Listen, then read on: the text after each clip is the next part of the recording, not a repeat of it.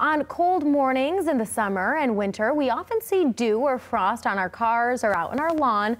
But how and why does that show up? Well, our Candace Monticelli joins us live with another experiment teaching us all about it. Good morning.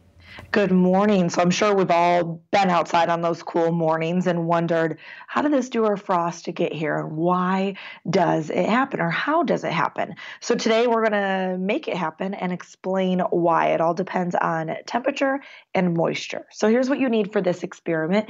2 tin cans that you have taken the lids off, cut open. I just used old vegetable cans that we used for dinner the other night. Then some crushed ice and table or rock salt. So first, you want to fill up both of these tin cans with a little bit of crushed ice, maybe about halfway up the can.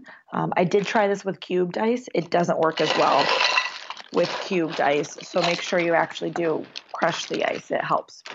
And then we have 2 different mixtures going on. So the first one that will make dew, you want to fill up this can with a little bit of cool water, just enough to cover the ice.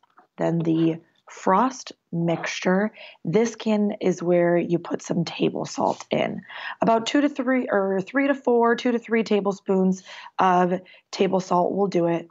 And then you want to mix it around a bit, and then you just wait and watch. This will take a little bit to get going, but I know we have pictures to show the closer up version, as you'll eventually start to see this frost forming on the one can and dew forming on the other can. So this is what's happening. The salt and ice mixture is actually melting the ice, and that requires heat, which ironically enough is coming off of the ice. But that reaction ultimately makes the entire mixture cooler. So then it's reacting with the water vapor that's in the air, and then on the outside of the can, that water vapor reacting with the cooler temperatures makes your frost develop. Then with the dew, the melting of that ice is just hovering around the freezing mark, a little bit above it, 32 degrees Fahrenheit. That then is making it warm enough for the water vapor to react with this can to put it into the liquid state and form the dew.